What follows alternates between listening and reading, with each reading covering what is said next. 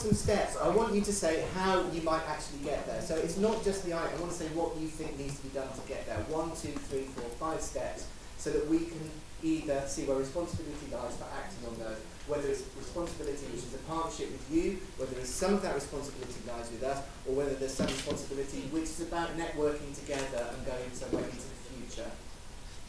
First of all, University of London to contact affiliates. Secondly, an initial meeting to take place real and virtual for those who can't attend. Yeah. And thirdly, University of London to provide a platform for communication.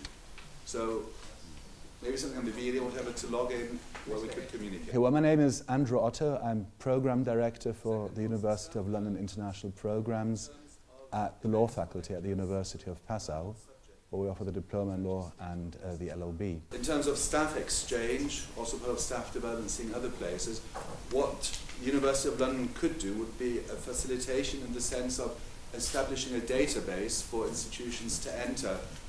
These are potential members of staff who would be prepared to go to other places for these kind of subjects. The next concrete step we would look at is learning and operational sharing between teaching institutions and operational staff at the University of London. My name is George Pappas. I'm the Executive Director with the International Center for Legal Studies. We teach the London LLB to students around the world. We are based in the United States, and for the past 11 years our relationship with the international programs has been very, very strong. All of our students are affiliated with the University International Program. In terms of the conference that I've just attended here, the providers meeting, without question, the ability to meet and listen to other ideas and suggestions by other institutions, meeting the other directors and participants from other teaching institutions is invaluable.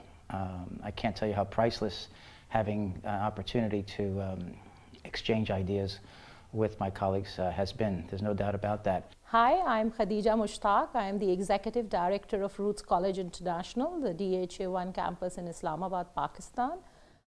Overall, it's great to be here.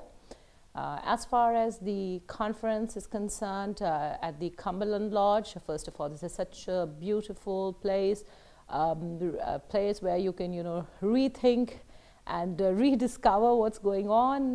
But I'm actually very moved by some of the themes of this conference, that is globalization, that is linkages, and the key themes that I'm taking back with me is sharing the best practice, networking with other international institutions, working in a more collaborative way with the University of London Network Institutes, exchange of students, exchange of lecturers, and above all, providing the, making the students real cosmopolitan students in today's environment.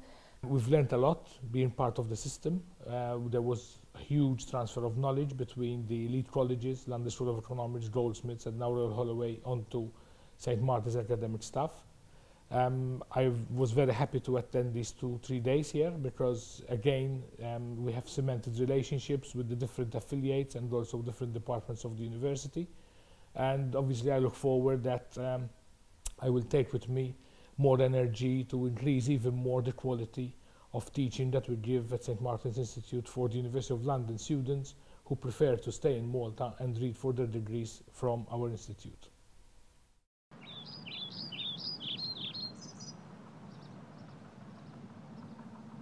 So what did you think? Overall, I thought it was excellent, and I was particularly impressed in the way that everyone came together as, well, towards the end of it, as a community.